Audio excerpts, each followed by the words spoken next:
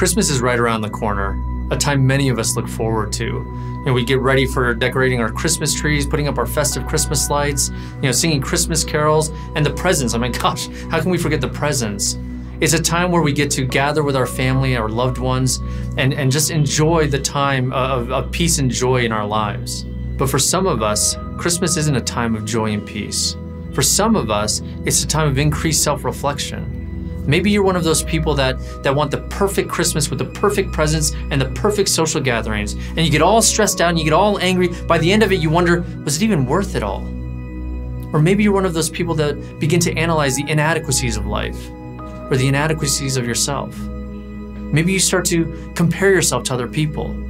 You start to look at how much more another person has than you do. Or maybe you're one of those people where Christmas brings loneliness. You feel all alone even when you're around so many people.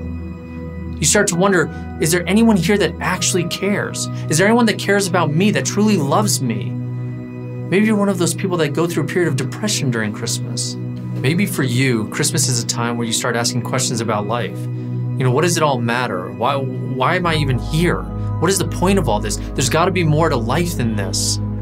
This is why the heart of the true Christmas story is so life-giving and life-transformational. Christmas isn't about decorations and festive lights and good food, but it is about a gift, a single gift that God gave us, the gift of a baby being born in a wooden feeding trough. Later, he'd be nailed at the cross.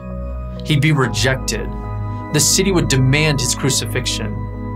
He would have old clothes on and then be stripped naked. His hands and feet would be pierced by nails on a cross.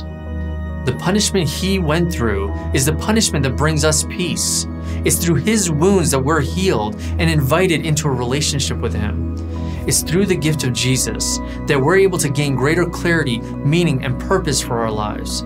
If you want to understand your greater purpose, God's greater purpose for you in your life, then click the button below and journey with me to discover the deeper truths about God and how he entered into our story in what we now call Christmas.